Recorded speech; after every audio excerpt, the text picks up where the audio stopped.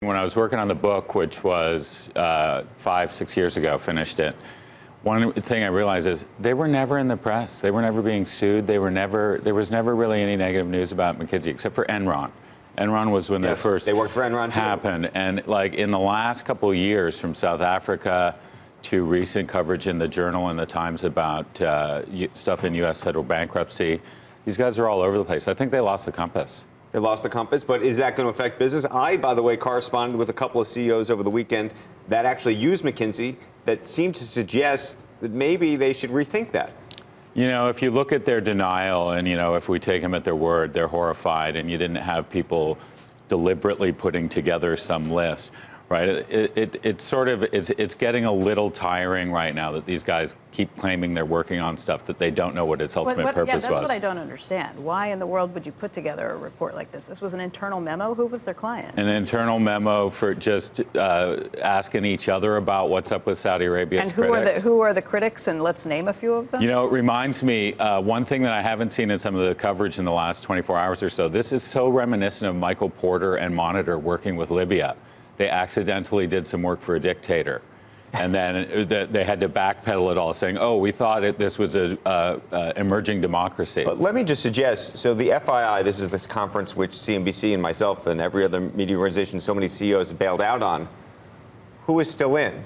McKinsey. Actually, all of the consulting companies are still on the website. They're still supporting this event, unlike virtually every other major company in the world. What is there something different about the consulting firms? And ultimately, do the big American companies that actually have walked out on this conference walk out on these firms? I think it's amazing that, you know, back when Rajat Gupta was arrested, I talked to a number of CEOs and said... And just to bring everybody up to date, Rajat Gupta used to be the managing director at McKinsey. Who went to jail for insider trading. On a Goldman Sachs tip. That he was passing to Rajaratnam, the hedge fund manager. Exactly. So when he got indicted and arrested, I talked to some CEOs and said, "Are you still going to work with these guys? Like, this is their entire promise is to keep your stuff confidential, and here he is selling it out the side door to a hedge fund manager." And the CEOs at the time said, "That's a rogue employee." Even though it was Rajat Gupta. They said, that's a rogue employee, not my guy at McKinsey. But this is starting to look institutional. This is looking like the institution is failing. Inside McKinsey, is there any sense that they want to change the system? Meaning, I assume that there has to be different factions about sort of how they approach the world. You know, when I went in The Golden Passport, my book on Harvard Business School, the conclusion I came to was that the only real impetus for change here is going to come from the students, because the institution is ossified. The students need to demand change. So is there, what factions? I bet you MBAs who are thinking of taking a job. Well, that's what I was going to say. These companies rely on these MBA students, these young people, all of whom, by the way, seem to have pushed technology companies and other companies to sort of approach this with a sort of a higher level of value or moral value. Does that change at the consulting firms? I think like, how can it not? Like, if you know, all the consulting firms, it's client first, client interest first, right? So in a sense, McKinsey is Saudi Arabia when it's working for Saudi Arabia. So you got an MBA who's coming out who says, let me think, should I work for Uber? They seem to be up to some sort of underhanded techniques on the top level there.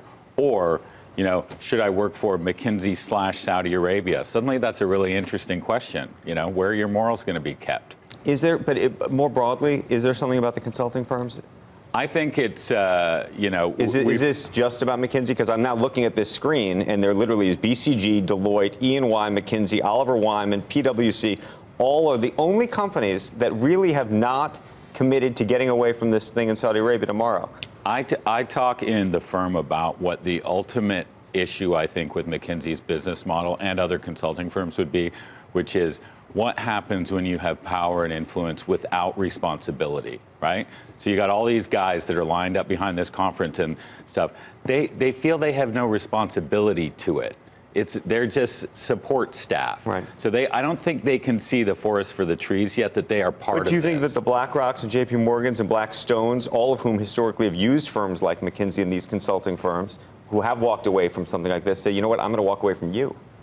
I think it gets a lot harder to walk in front of your board this week and say, hey guys, good news. We hired McKinsey to help us solve this ethical problem.